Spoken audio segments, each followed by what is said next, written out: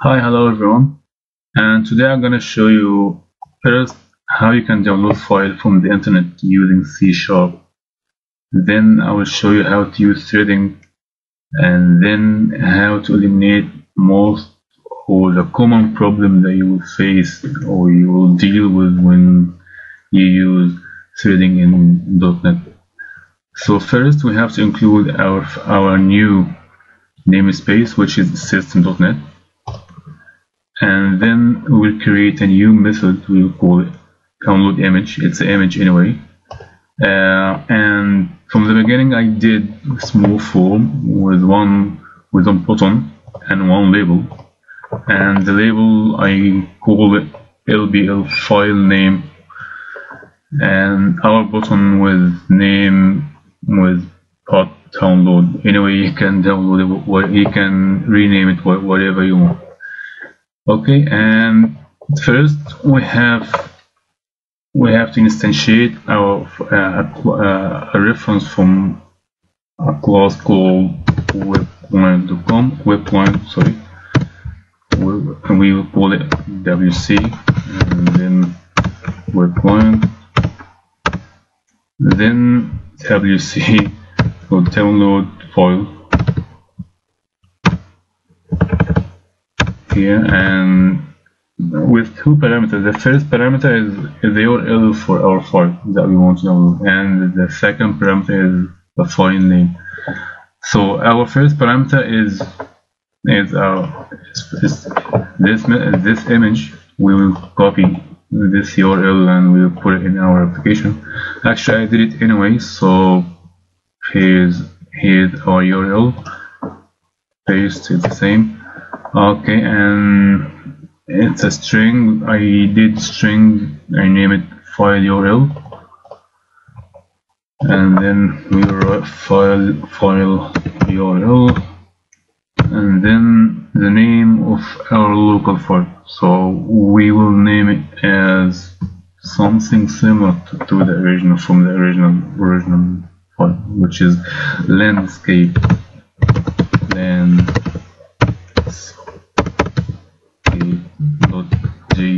JPG or whatever, or JPEG, the same anyway.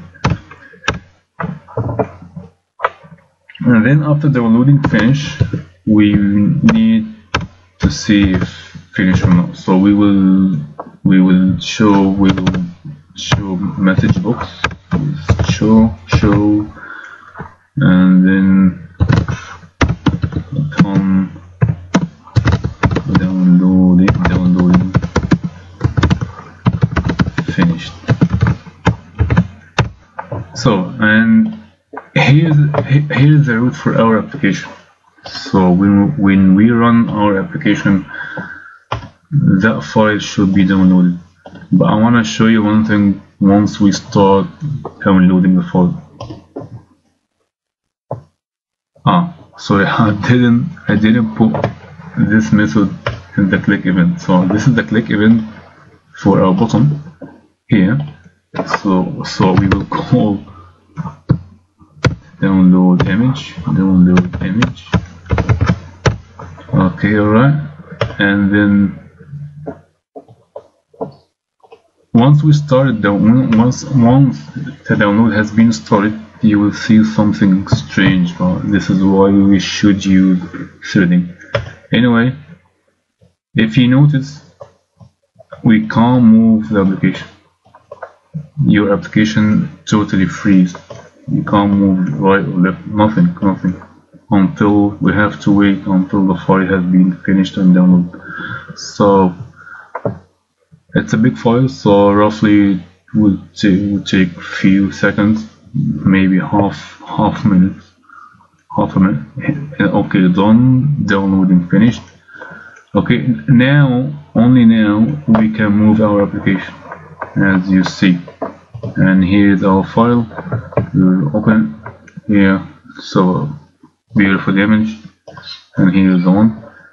So our file has been downloaded, but during the process we couldn't move our application. That's why we should use threading in .NET.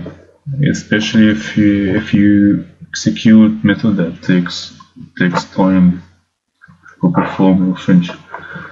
So first, okay, so if you want to use threading in .NET, first we should include or we should import a namespace, a new namespace, which is system.threading, and then we instantiate reference from thread class, thread or th or whatever you want to name it, and then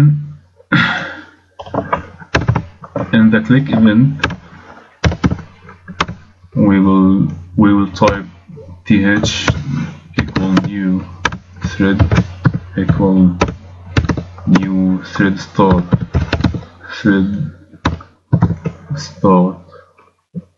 and thread start we will type the name of the method or the delegate for that method, or it's like a pointer on this method. Anyway, we will not go into details on what is delegate and what isn't. We will just write the name of the method, and then th.start. Very easy. And then after we will show the method block, we will call th.join. So our new thread will join our main thread. And first I will delete this file.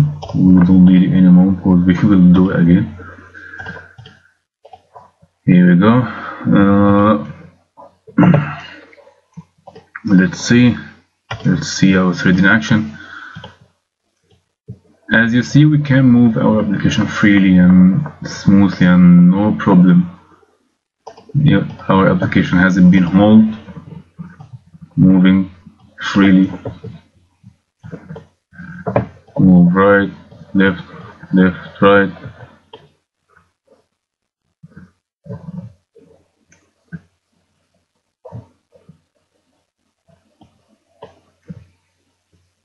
And then bam, and then our file has been finished. So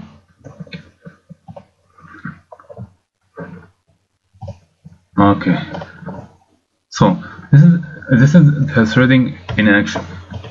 What will happen if we need to access our control inside our thread? Let's see what will happen if we here we try to set the text property for our labels. So we will put the name of the file on our label. Let's see what will happen, and again I will delete the file again.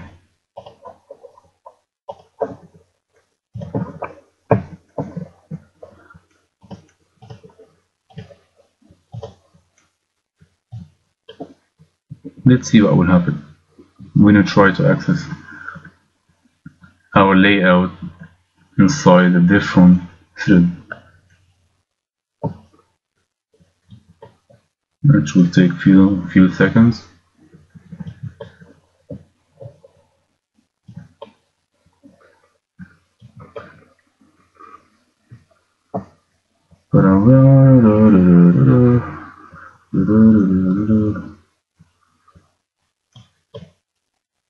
It's a big file anyway. Come on, hurry up.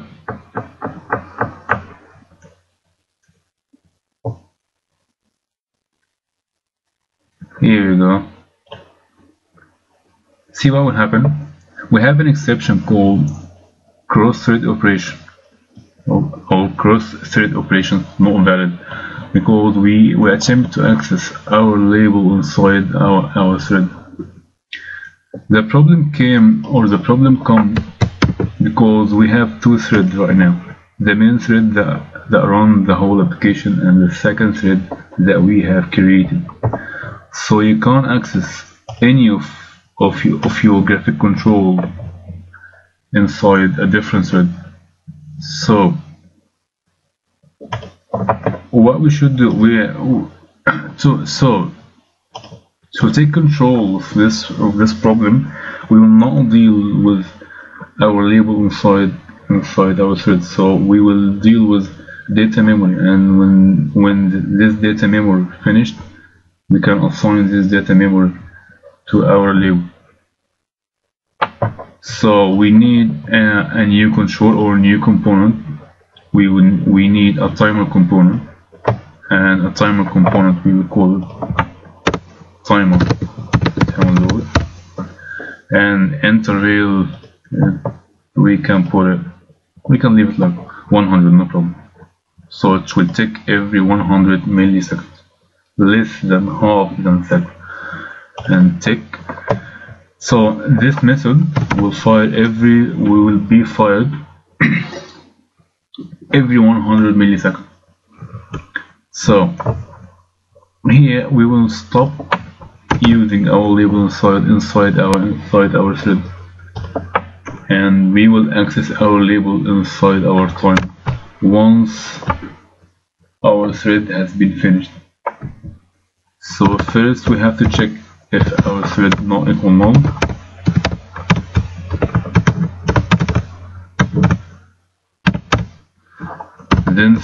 Then we have to check our thread state equal thread state dot wait sleep join. So when our thread in join state, then we can access means finished, mean the job finished, then the method finished, then we can access our label. So we can copy this line here. You can cut and paste it. Yep. Okay, so when this, yeah, and maybe okay, timer start. So here we can start our timer, and if our thread has been joined or finished, then we can stop our timer. Stop our timer. Okay, we will delete the file again. Here we go. Wouldn't need to. Okay, come on, hurry up.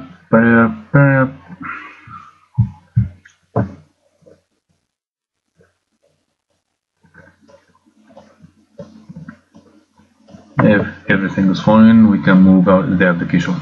Fine, no problem. Here we go.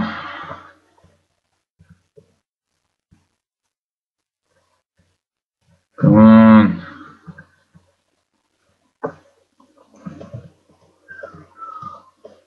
Here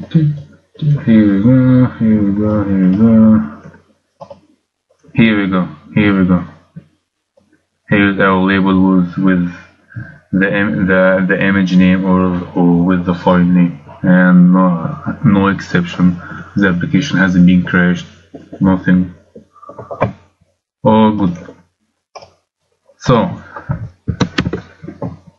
here is the problem when you deal with threading. So because the main problem that we have two threads when you create a new thread, so you can't access the controls, any kind of controls inside your new thread. You can access it outside, but you can't access inside. This is a problem for sure. If you deal with threading for the first time, you will hit by this problem. The first time I saw this problem, I was going crazy. But anyway, when I search in the internet, I find a solution. I found it. But it's when I read about it, it's very common sense. Okay, guys, I hope you like it, and thank you for watching, and see you soon.